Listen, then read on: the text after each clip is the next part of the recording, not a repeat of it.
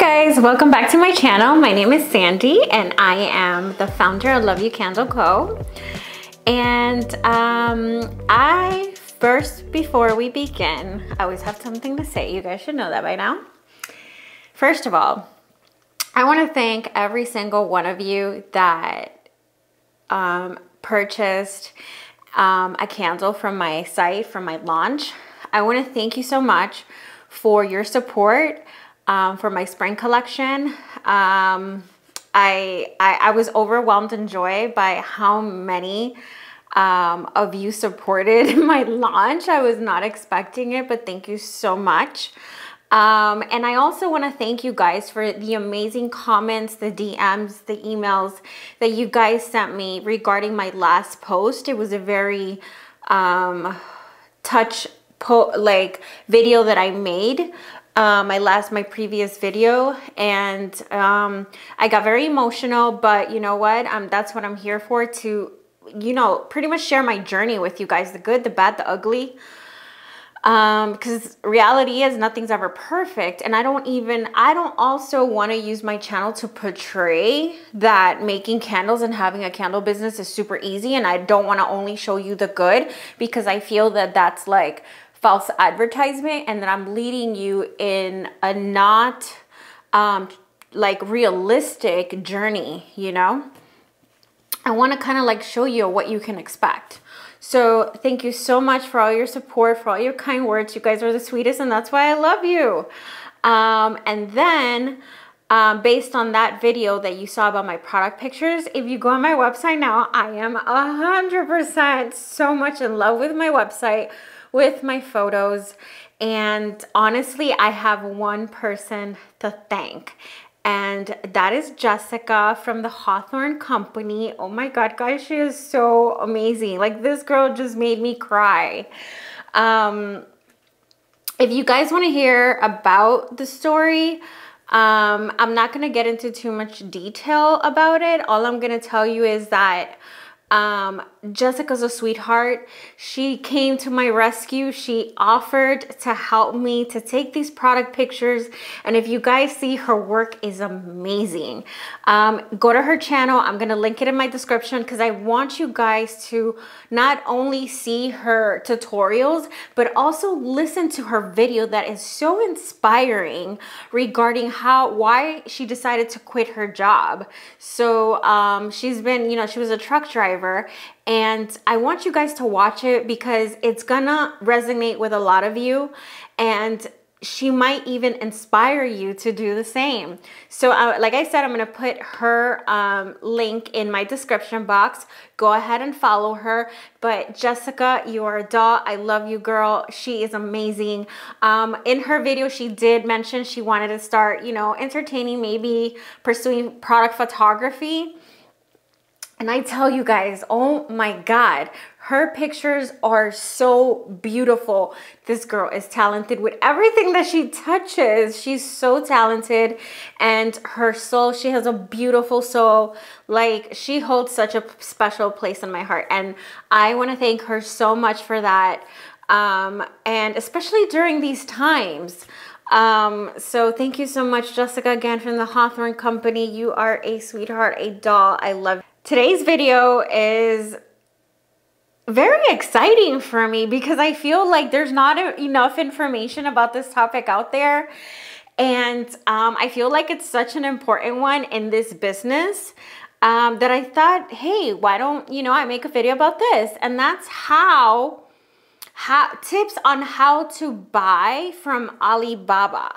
So if some of you don't know what Alibaba, basically it's like the Chinese Amazon. That's how I see it. It's like a Chinese Amazon. You have all these suppliers that are selling their products, all types of products. Like, you name it, it's on Alibaba. The difference between Alibaba and AliExpress is that AliExpress, you don't need to buy a minimum order quantity. I mean, a minimum, you don't need to. AliExpress does that. And AliExpress, you can buy one single item, but of course, you're not going to get a wholesale price for it. On Alibaba, you will, but you will require to order a minimum quantity, which I'll get into that further into the video. So it's alibaba.com, and you just have to set up an account. And that's where I used to go to buy other things with my previous business when it came to stationery things. And also I had my packages, my packaging where my waist trainers used to go in. I used to have them done overseas. So, why did I resort to go to Alibaba? There was two main reasons. One, the lack of vessels. A lot of suppliers are out of vessels, and that was one of my main reasons that I wanted to know, okay, I need a backup. I need to see where I can go and buy other vessels, and I'm not depending on the suppliers when they run out of inventory. So I didn't want to depend on the supplier, and if they run out of inventory, because then what am I going to make candles in, you know? So I decided, let me go to Alibaba. So the first thing I'm going to tell you is, when you go on Alibaba, search the specific item that you're looking for, whether it is candle vessels, concrete vessels, wick trimmers, amber jars, 3-wick jars, luxury vessels, whatever specification that you're looking for, whatever item and color, enter it in the search box, because that's going to narrow down out of the thousands of suppliers that Alibaba has. After you do that, I'm looking at my whiteboard again, guys. That's why I'm looking that way. Before you even start going back and forth and wasting your time with the supplier, you're going to see in the menu section that there's going to be something called minimum order quantity, MOQ. That means minimum order quantity, meaning what's the minimum amount of pieces, items, units you need to purchase from them that they require. That they will not entertain your business unless you order that minimum quantity. So here's the thing. Don't let that scare you. Don't let it scare you.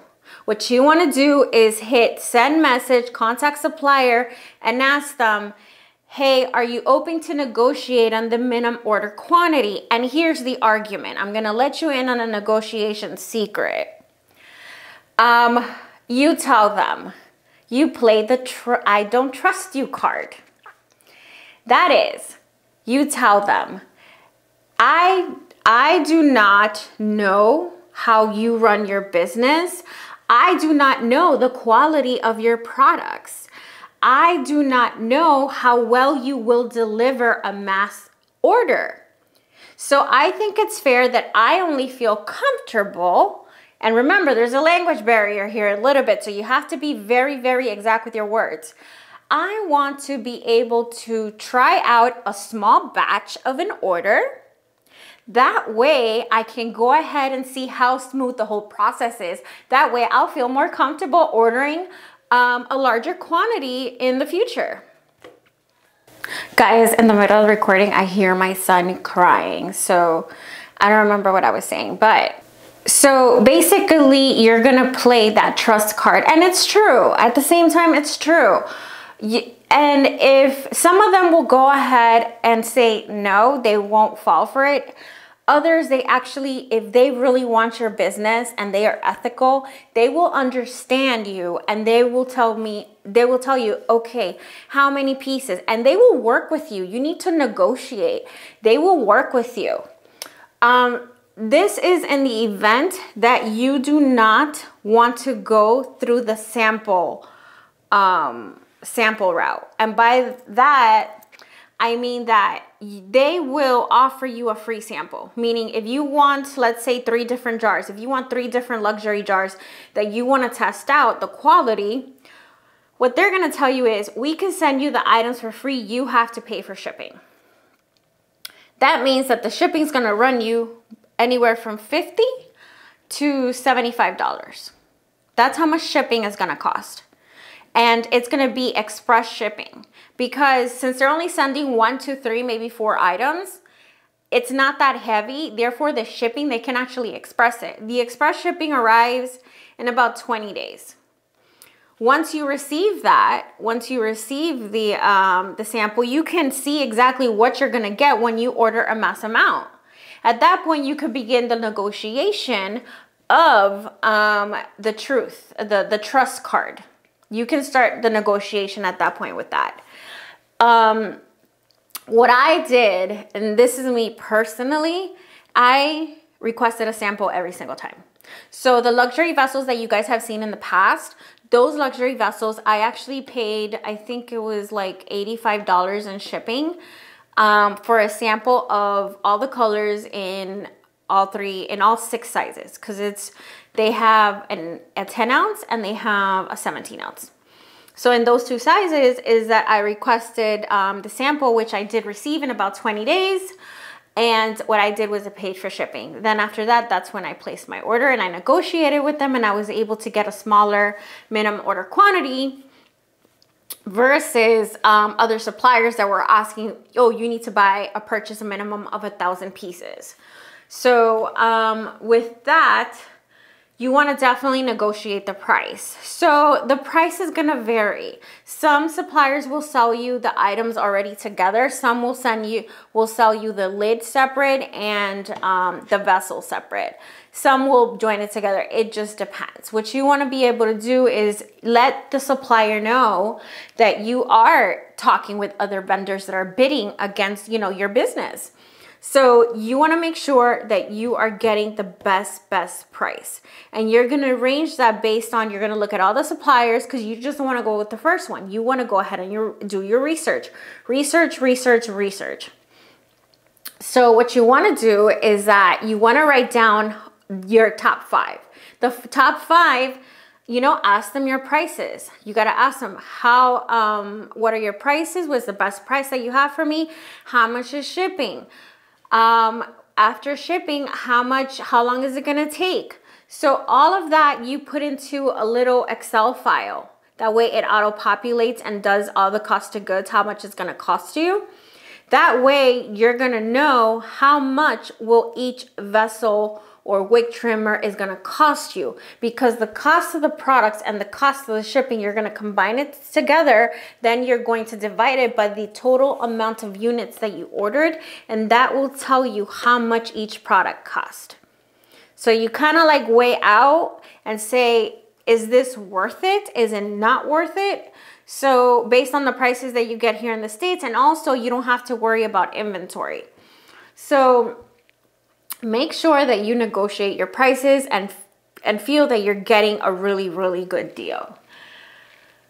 Another thing, the shipping. Okay, so the shipping, you have to negotiate with them, and you need to tell them, get me the best shipping quotes, because they work with different shipping logistic companies that set up the shipping. So you want to make sure that you tell them, get me at least 5 different offers. So they're going to ask you for your address, which is okay to give them, because that's the only way they can give you a fair and accurate shipping rate. They're going to need your address and your zip code. Once you give them your address and your zip code, you tell them, I want shipping door to door. That means that after it passes custom and it arrives in the ships, it's going to be delivered directly to your front door. Now, there's the other type that it gets delivered to the docks, which that means you have to go pick up. I used to have to do that with my waist trainers, because it was just like so much, and they were so heavy. It's too many boxes that the couriers wouldn't deliver to my house, and if they did, it was like so expensive. So I would have to go to the port in Miami and pick up my orders. So you want to make sure that it says door to door. It's going to be delivered in front of your door. Make sure that you specify that. Also, they have a difference between boat and express, which is airplane. Okay, guys, here's the part that a lot of people don't like, but you get what you pay for, right? Be prepared. Be prepared to wait, because the cheaper shipping is Boat. The most expensive one is Express. Boat is gonna take anywhere from 60 to even 120 days. Okay, so be very well aware of that, don't purchase thinking that you're gonna get it in a month. And don't purchase if these are the jars and vessels that you are going to use for your next month's collection or even the following month. Don't put your chips on that. So don't do that. Do not make that mistake.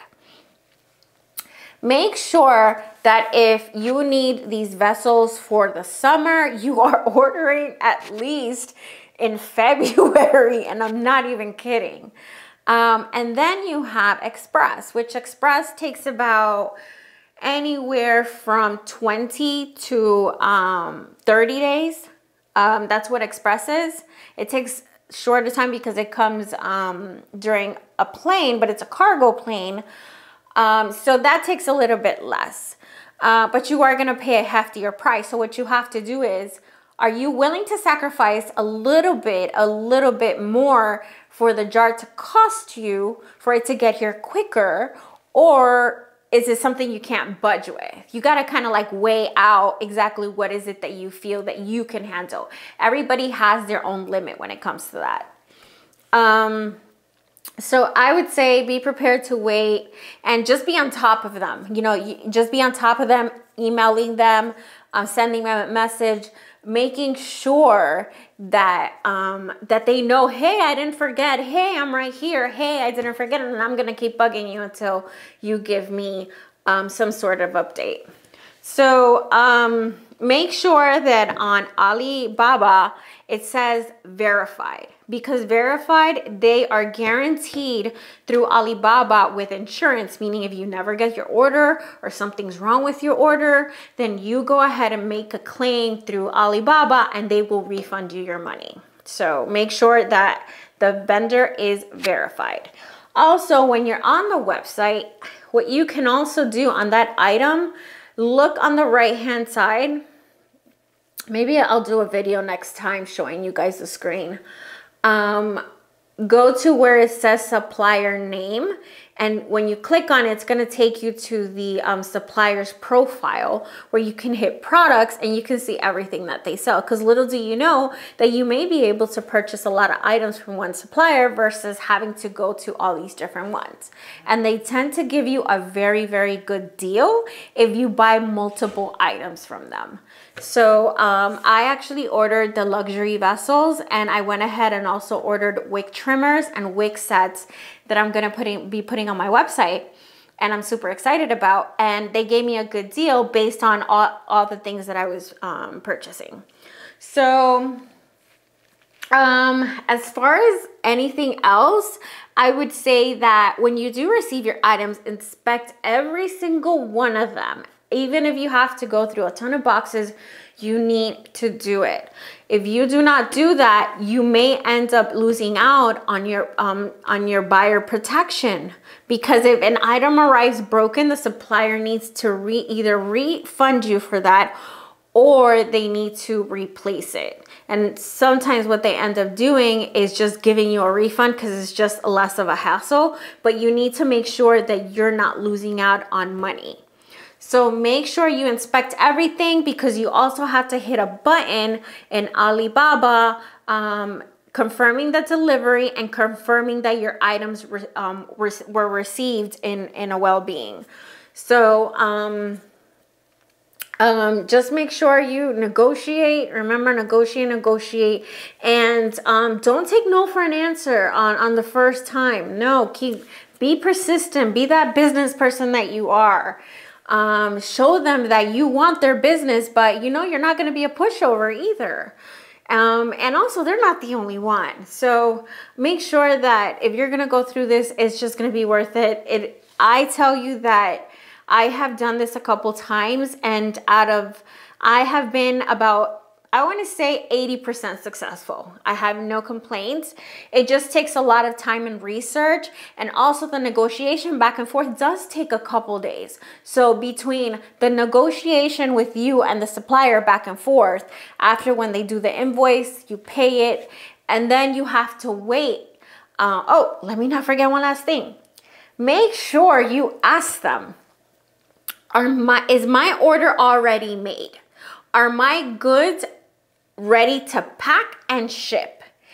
And some of them will tell you yes, but little did you know that that was a lie, that they don't actually start making your products until your order comes in. And other suppliers already have your products in stock, and they're like, yes, it's ready for pack and ship. And that's what you're going to be able to tell once they have to add a shipping confirmation to the email.